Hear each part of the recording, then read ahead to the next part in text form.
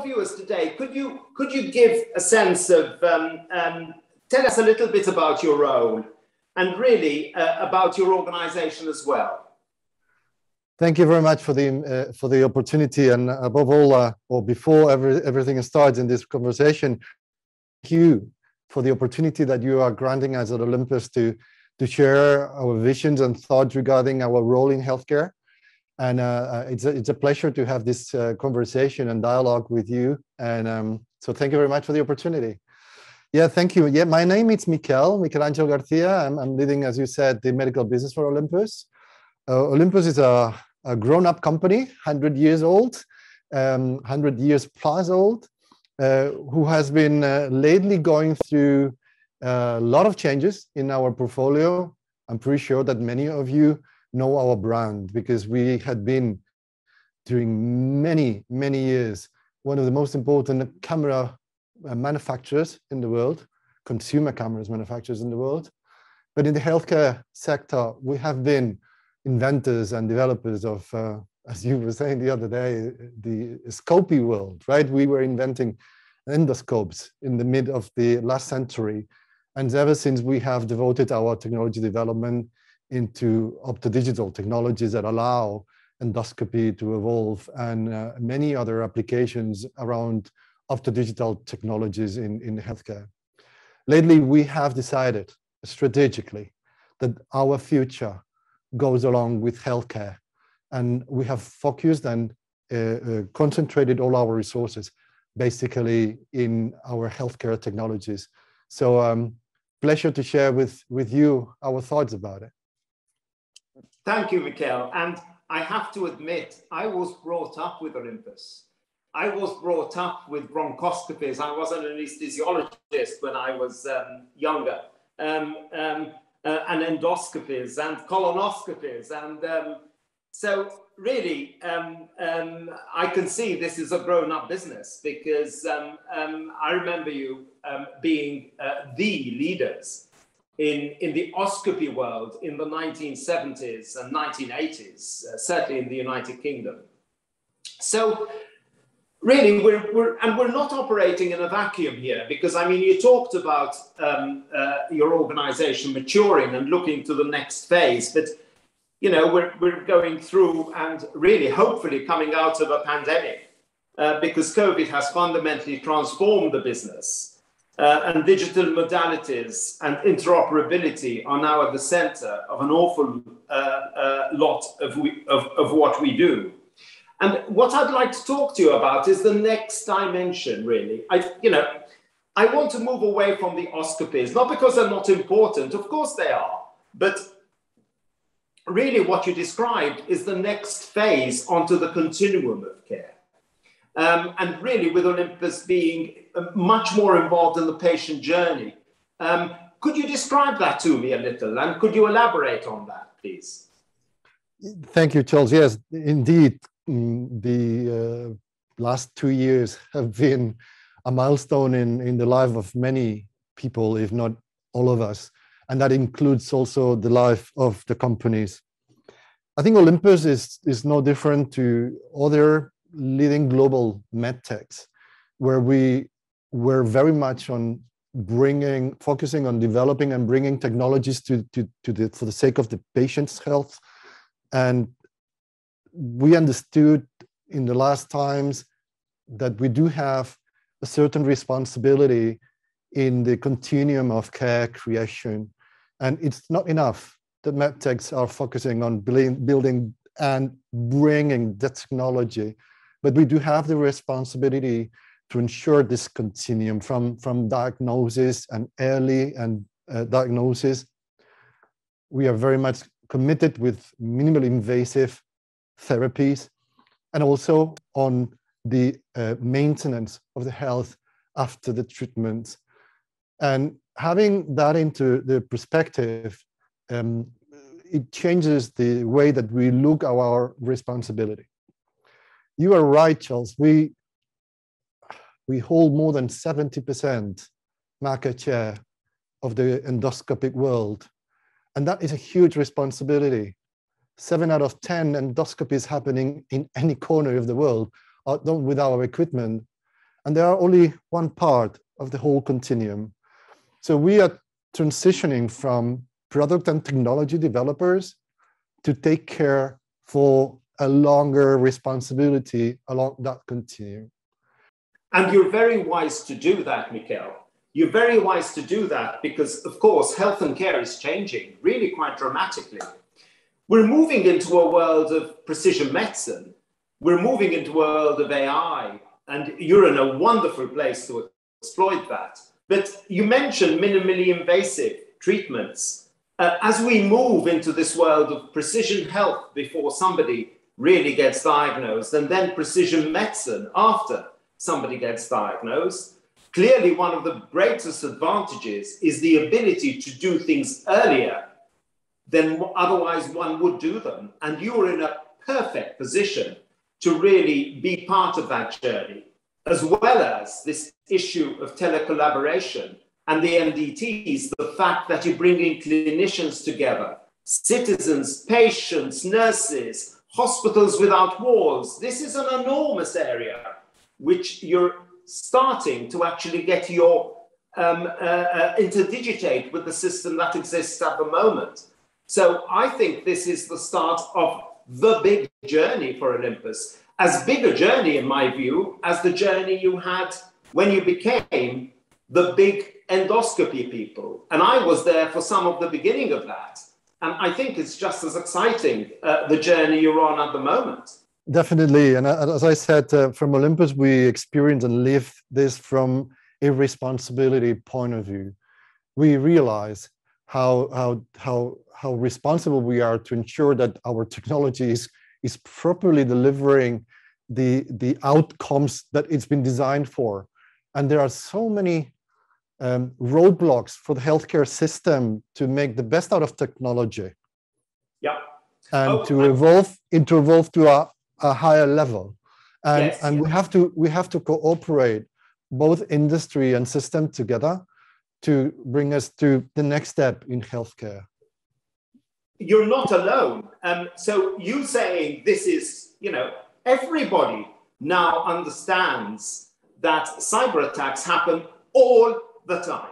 The question is how far they manage to penetrate, not if there is. This is happening to everybody all the time. What was extraordinary about Italy in February 2020 was that, of course, they were in a state of real pressure with the pandemic really going crazy. Spain wasn't much better very soon after. And secondly, of course, that meant deploying in places we weren't used to deploying, IT, having people use these systems that weren't very used to using these systems.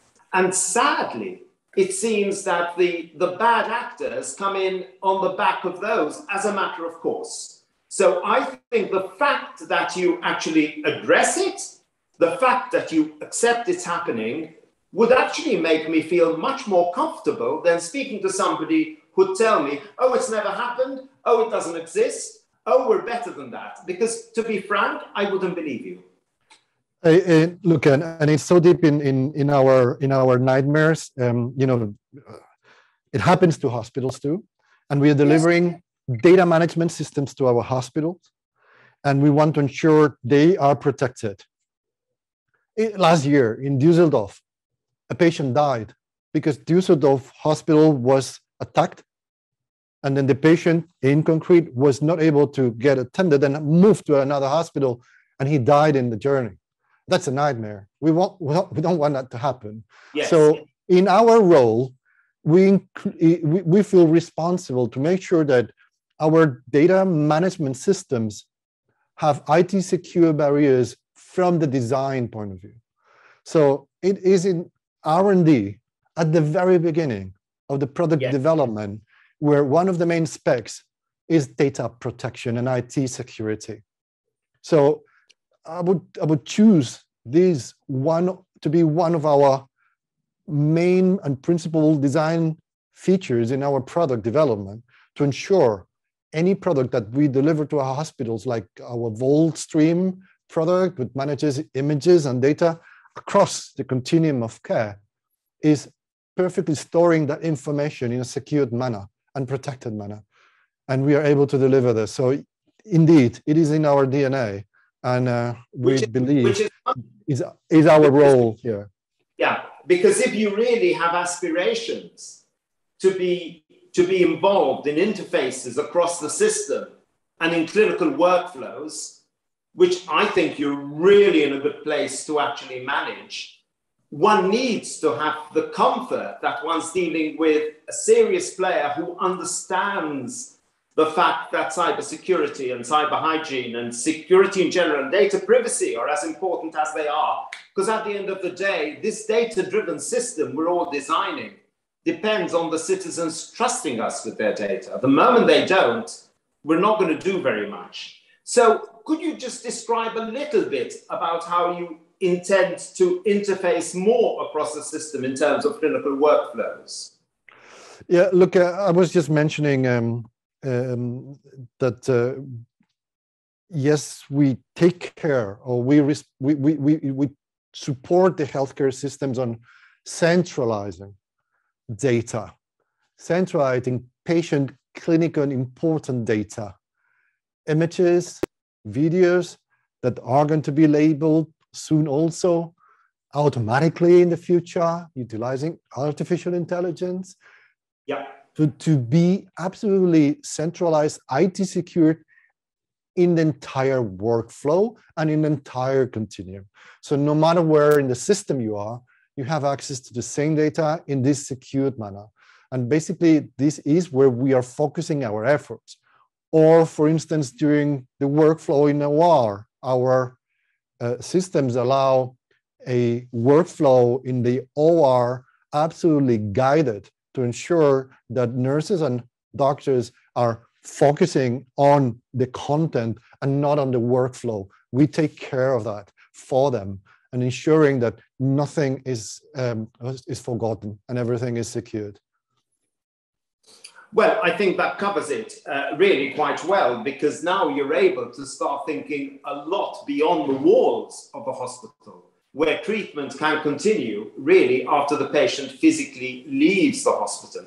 And surely that's where your thinking is at the moment, around how to encapsulate care from the beginning to the end. And perhaps the end never comes, of course. One's dealing with non-communicable disease, really, along a lifelong continuum. Absolutely. And so that's really where your thoughts are going in terms of managing care for patients. And I think that there is more responsibility also. I mean, all this pandemic also with a completely change on the activity of the hospitals put many of those institutions also under financial pressure. Yep. So it is also our focus to ensure efficiency so they can find those savings thanks to our solutions that we allow them to optimize and be having much more efficient workflows across the hospitals. So we are also trying to be an ally for the hospitals in their financial management and finding efficiencies along the journey, thanks to our systems. So what can I tell you other than thank you for spending a little bit of time with me today. I look forward to meeting you in person, hopefully in Barcelona, hopefully. Or in the place behind me in London. I think your journey is one which is going to be one of the more interesting to see over the next couple of years, as I feel really you're interdigitating with this new health and care system in every place you need to. I'm really delighted I have an opportunity to at least have a conversation with you. Do you have any questions for me? Can I help in any way? Well, I would say HIMSS has a very important role in helping bringing this dialogue further, how digitization of the healthcare systems can improve patient outcomes and improving patients' health. So I think you are playing a fundamental role to ensure that there is this dialogue so the whole system understands the opportunities and also the industry is able to see the needs and unmet needs of our customers. So rather than a question is a thank you for allowing and facilitating this dialogue. Thank you for allowing us to speak today and sharing our thoughts, and to basically wishing you well, and also looking forward meeting you here in Hamburg, in Barcelona, my hometown, or around the Big Bang in the world. Wonderful. I'll come anywhere. Thank you.